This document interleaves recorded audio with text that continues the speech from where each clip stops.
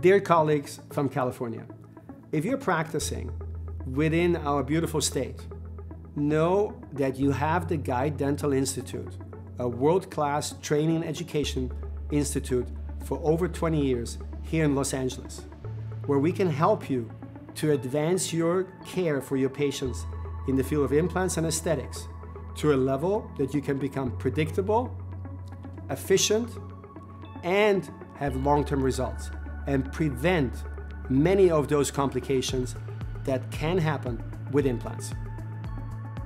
I'm here today to invite you and to introduce to you my 4-day Advanced Tissue Regeneration and Implant Placement program.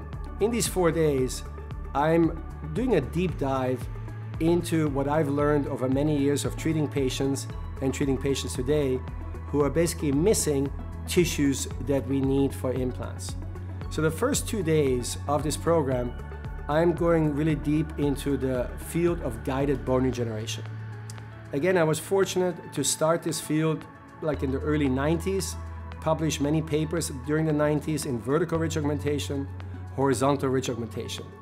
And all these different parts of this area, like in biomaterial choices, which membranes to use, which bone grafts to use, should we use autogenous bone, should we use like any kind of biomaterials, should we use fixation devices like screws or tacks, 10 screws, how do we harvest autogenous bone in the most atraumatic way from patients, and how do we increase really like the most amount of growth factors so that the wound healing can really go well.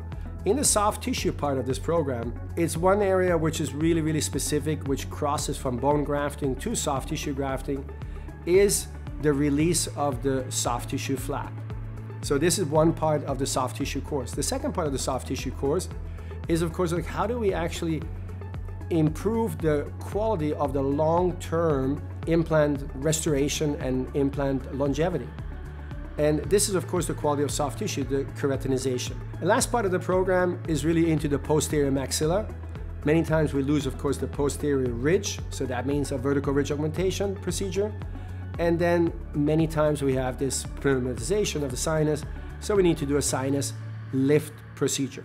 And then, as a final touch of these 4 days, I share with you, again, like my long-term experience with peri-implantitis. I hope to see you there, and please take advantage of it, because it will definitely improve your implant care and the patient satisfactions with your work.